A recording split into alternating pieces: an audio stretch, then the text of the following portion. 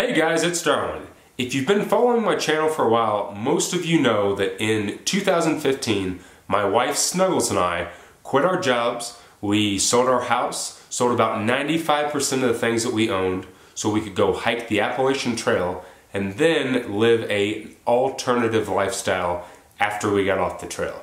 This meant living smaller, living more minimalist, living out of a van, and then eventually going to work for the National Park Service. So in 2015, we did in fact hike the AT.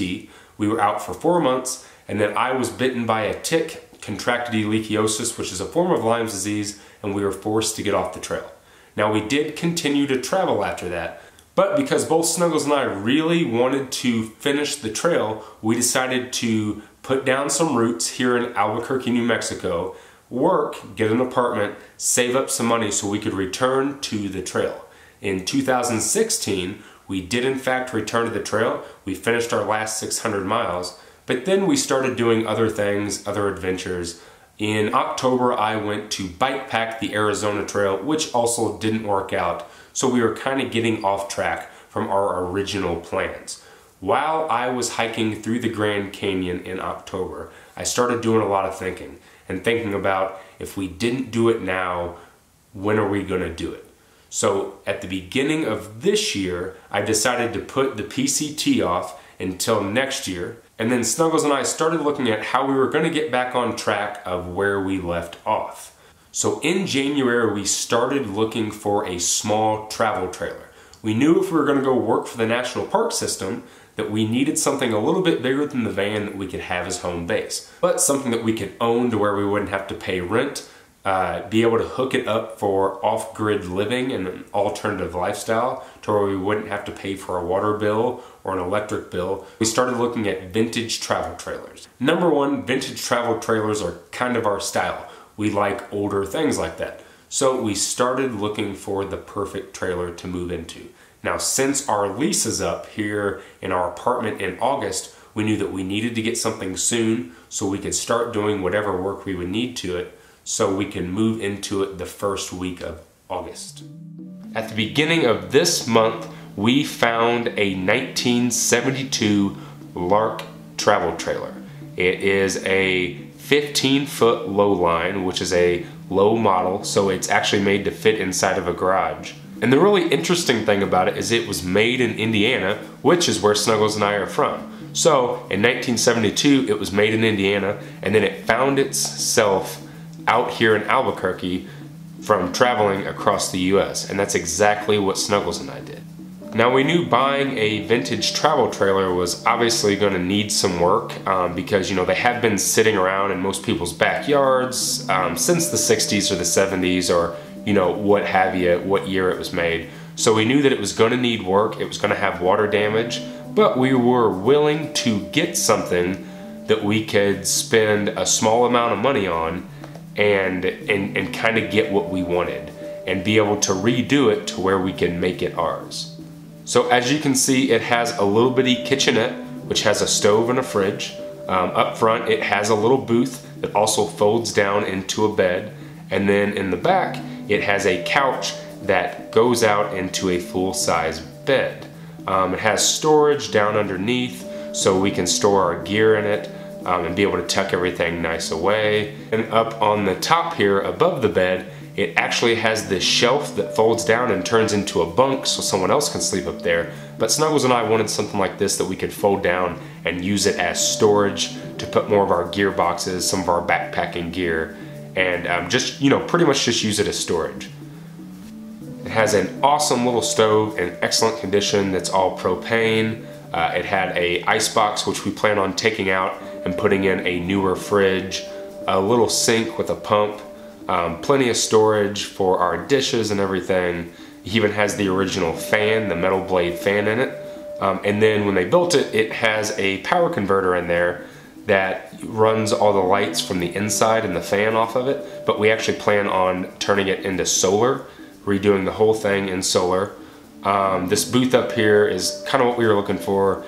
It's great that we can sit down and eat a meal on the inside, but also, you know, these pop up and there's storage underneath there but it also folds down into a bed so Bowie has a place to kind of snuggle at night, and then some storage overhead. The last criteria was it had to have some sort of a toilet in there if we're boondocking, which as you can see, that's kind of an old school chamber toilet. We plan on taking that out and actually putting a chemical or composting toilet in there. So most of the time we will be using like a Park Services facilities, like their toilet and shower house. But in case we're boondocking and we're not plugged up to any type of services or anything, we wanted to make sure that we could live in it off grid. So with having propane, with having solar, and then having the toilet, we're gonna be able to kind of park wherever we want to if we are traveling and still live out of it very comfortably. So like I said, you know, it is an older trailer, so we anticipated having some water damage. As you can see right here behind the sink, there's kind of a hole and it's kind of soft there and brittle. So obviously there's some water damage around the windows. There's also some water damage over here in the corner. And you know, just a handful of spots, and really like out of all the trailers that we looked at, that was pretty common, especially for its year.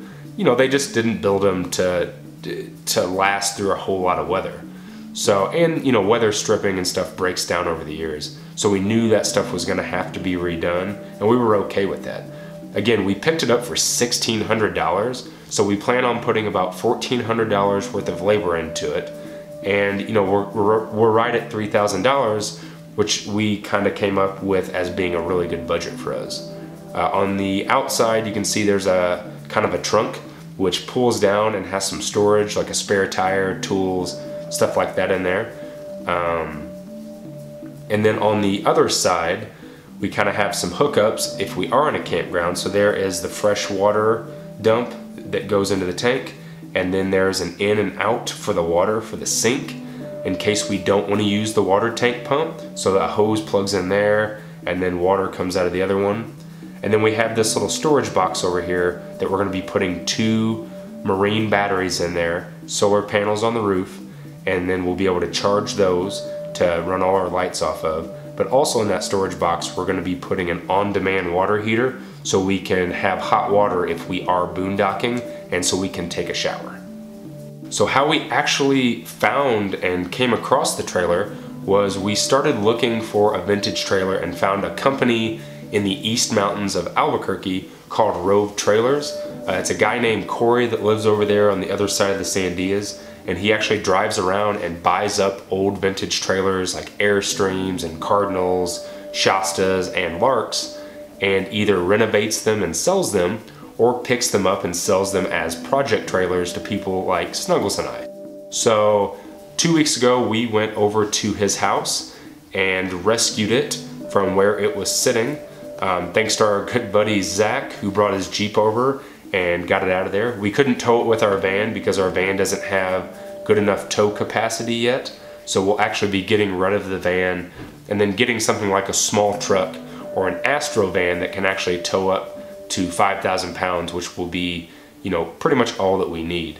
The trailer weighs in at 1,600 pounds, so if we can get something that tows up to 5,000 pounds, we should have more than enough tow capacity to be able to tow the trailer and any of our gear and bikes and stuff that are inside of it. So we had a pretty fun time getting it out of kind of this muddy hole that it was stuck in on his property next to all his other trailers, but we did get it out. We got it back to Albuquerque, and it is now parking in our friend's backyard. Thanks Alex and Sierra for letting us park it there and letting us do all of our renovations there. They're awesome. You know, we have a little bitty apartment, so we can't really put it where we live, so it's right across town to where we can go over there and kind of work on it whenever we want to. So the first steps in renovating it for us was making sure that we got where we could see the water damage at first, which was right there behind the sink. So our first step was completely taking out all the cabinets, the stove, the fridge, the bed, taking everything off of that wall so then we could go on the outside, take all of the aluminum off, and see where our water damage was to redo our studs. So we started taking everything out. We detached the stove, the fridge, the counter, all of that. We got outside, we took it off, and noticed obviously there is water damage kind of throughout the entire wall. So instead of just replacing little bitty pieces here and there, we kind of decided to go ahead and start redoing all of it, one new piece of wood at a time. So that's pretty much where we're at now. We have been now working on it for about, we've had it for a week, so we've been working on it for about 4 days out of this past week, whenever we can, getting over there, replacing some wood, but it's coming along pretty nice. Our plan is to get this one side done, and then we'll move over to the other side, get it done, and we'll just kind of button it up from side to side until the whole thing is renovated. We also took out the main part of the floor because it did have some rot in it, and we did replace that with a new piece of wood, so that'll be good to go as well. And again, like I said, it's definitely going to take some time, but in the end, I think it's going to be super worth it, and it's an awesome project. I love doing stuff like this. Snuggles doesn't like it as much as I do, but I am a project guy. I love replacing stuff and building stuff. It's kind of my thing, so I'm really jacked to completely restore this thing.